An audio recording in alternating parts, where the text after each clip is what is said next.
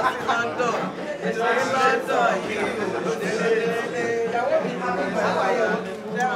age made my friend.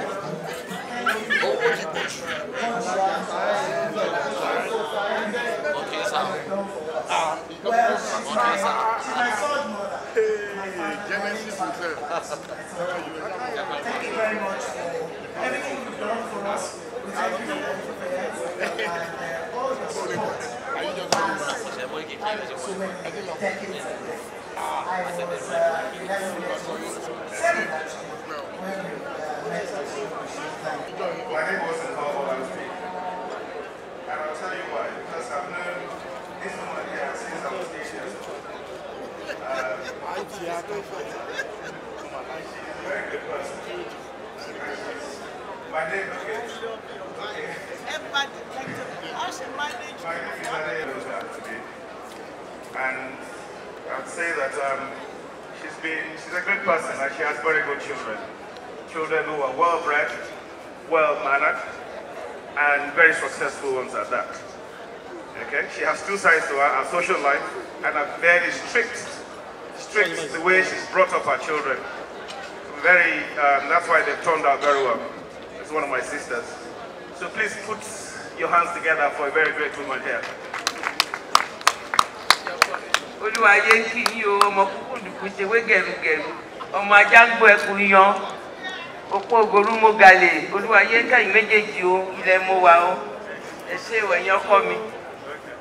Thank you very much. Thank you very much. I like the Yoruba journalist #1, the king of the Ovation Empire.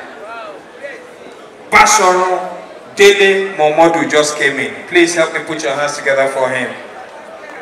And at that same time again, my mommy, another mommy just came in again.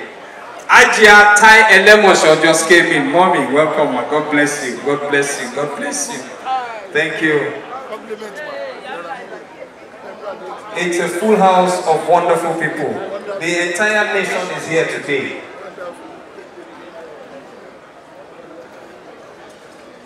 Please, I've said it, to hear me. I said the entire nation is here today. And you boys, Tabalemi don't need small problem. To fair and to my bar software. One song be by me, to my software, one deal. I'm joking. This guy won't come tell you.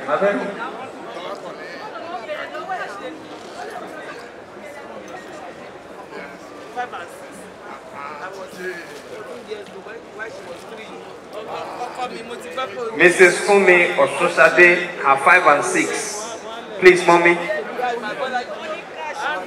Oh, nice. Mrs. Fumi, please. We need you quickly before I hand over to someone else, please.